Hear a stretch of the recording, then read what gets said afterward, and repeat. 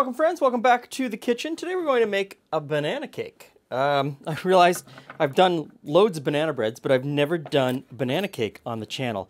So I thought I would do one and I would incorporate a technique that's found in the cocktail world, specifically tiki. And we would make a banana syrup from the banana peel to incorporate into the cake to amp up that banana flavor. Actually, not the cake, it's going to go into the icing. So I've got the 4 bananas that I'm going to use in the cake, and I'm just going to peel them and set the bananas aside. Now, what I'm going to do is just chop up the peels. Just coarsely chop them. Doesn't have to be very fine. Once I've got them chopped up, I've got this plastic cup over here on a scale. And I'm going to pop the peel into the plastic cup and weigh it. I've got 149 grams of peel. And so 149 grams of peel, I'm going to add 149 grams of sugar. Equal weight of peel and sugar. And then I'm just going to shake this together, put the lid on, and set it aside. Now, this isn't going to help us with the cake today. Sadly, this needs to sit for about 24 hours. So earlier this week, when I ate a couple of bananas, I did exactly the same thing. And then I just strain off the banana peels. And what I'm left with is this brownish liquid that is just banana. It's like banana.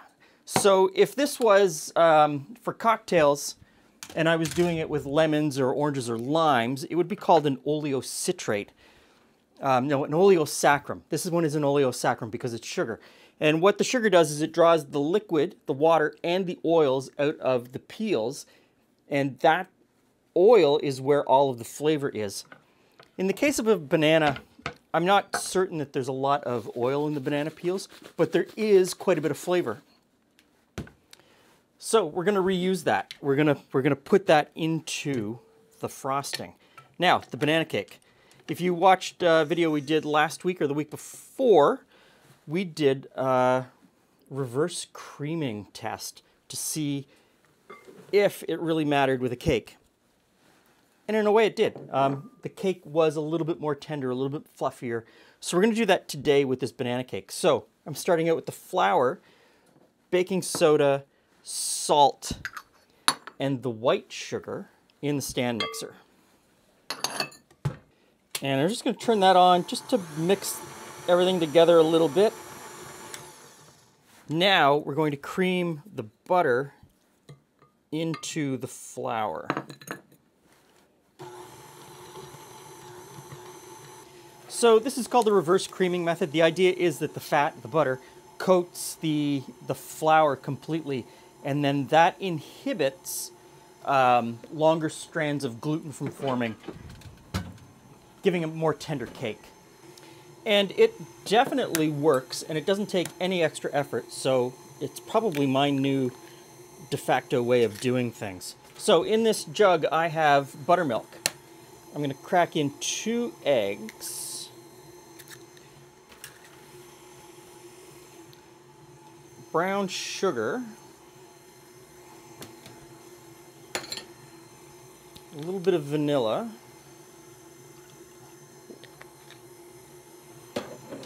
and we'll give that a mix. Now you want this flour butter mixture to look like wet sand, like wet beach sand. And I think we're there. Don't worry about it overmixing. You cannot overmix that. If you think you haven't gone far enough, go a little bit farther. It's really not a big deal to take it farther to make sure that you've got it to the right point. So I'm just going to chop these bananas up a little bit. I've also got part of a lemon. So the idea now is I'm going to mix the buttermilk, egg, brown sugar, vanilla mixture into the flour mixture.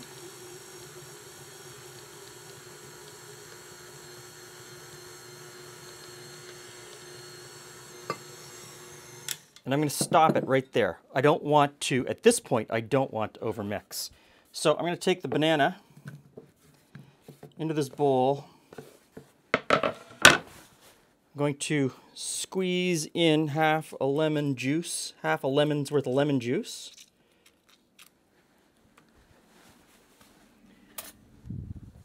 I'm going to pull out the lemon seed, since I missed getting 2 out of the half lemon beforehand, and I'm just going to mash these down. Okay, the bananas are all mashed up. So, turn this back on, I'll get the bananas in, and we'll just mix this until everything is incorporated, which doesn't take much. That's all it takes. So I've got a 9x11 cake pan that I have buttered and put parchment in, a sling, so it's easy to pick it out. We'll get the cake batter in. Okay, and I'll just smooth this out. Now, the oven is preheated to 350 degrees Fahrenheit, and this will go into bake for, I don't know, 30, 35, maybe 40 minutes.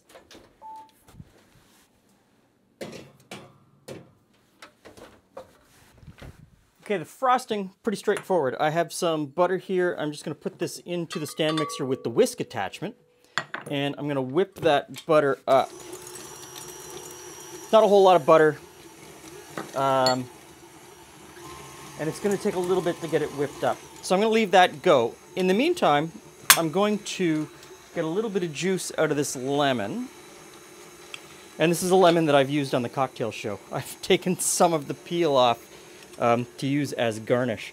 So, just need a little bit of juice out of that lemon. That's probably way too much juice. Okay, now, I'm gonna get this banana in there.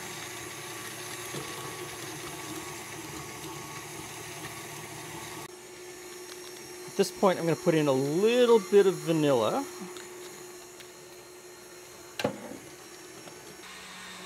Now I'm going to put in about half of the icing sugar. And the amount of icing sugar in any recipe like this is a suggestion, a starting point. I wouldn't go ahead and throw it all in at the very start because you might not need all of it. And then again, you might need anywhere between 1/4 cup and 1/2 cup more of the icing sugar. Really depends on the moisture content of the banana that you put in. Maybe you put in a little bit extra lemon juice. Maybe this banana syrup, I end up putting in too much of it. And so that's the banana sitting in the sugar. It's already pulled out a lot of liquid. It's well on its way to where it needs to be. And this is where I'll start putting in the banana syrup.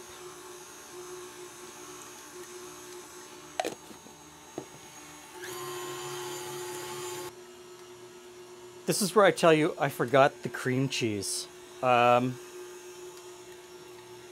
gonna say it's not a big deal. Let's just throw it in there. We've got the machine. Let's put it up a little bit higher, let it whip in, and then continue with the icing sugar.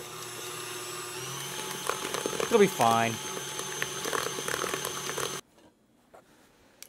And we'll get that icing on the cake.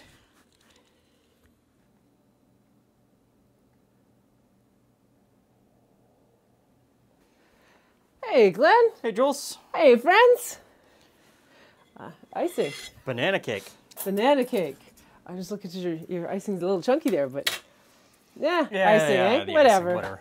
Whatever. So, I'm not going to say that I have dedicated my life to trying to figure out the Sara Lee banana cake recipe.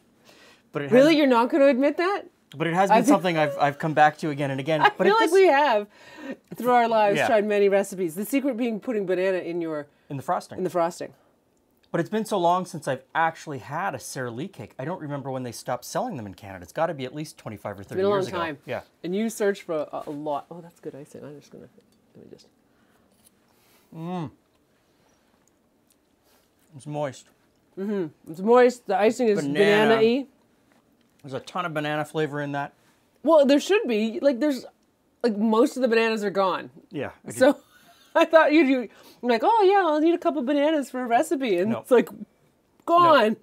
So, I'm not sure how much of the texture to put down to the reverse creaming method that I did again with this cake. But that is a good, fluffy, soft, banana-y banana cake. And there's a lot of it.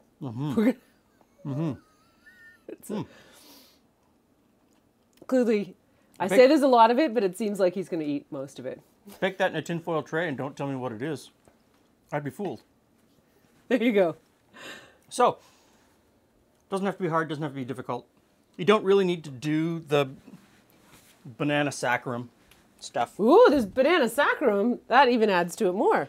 But that really adds to the banana flavor in the icing. Just that, you know, sticking some banana peels chopped up in the same way to sugar. Leave it on the counter. 24 hours. No liquid. Just the liquid from the banana peel? Just the liquid from the banana peel. And so after 24 hours, that's what you get. Huh. And so I put a few tablespoons of that in. Is that in lieu of liquid in your cake or in your icing? Well, I also... So many questions now. This seems like a bit of an adventure you went on. No, I didn't use any liquid in the icing. Okay. I just compensated by putting in a little bit more icing sugar until I got the right texture and consistency. I also have to admit, and they know this, I only put in the butter. I forgot to put in the cream cheese until the icing was mostly mixed. Threw the cream cheese in, and it has not affected the cream cheese texture or the icing texture at all, or the flavor. Nope, tastes pretty good. Went right in. So don't be freaked out if you make little mistakes along the way. You can always come back from them. Don't worry about it. More forgiving. It is a lot more forgiving than, yeah. Lead you to believe. Yeah, baking it's more art. Everyone says this is science, but there's a lot more art to it, and just go with it. Don't worry about it. Thanks for stopping by. Give this cake a try. See you again soon.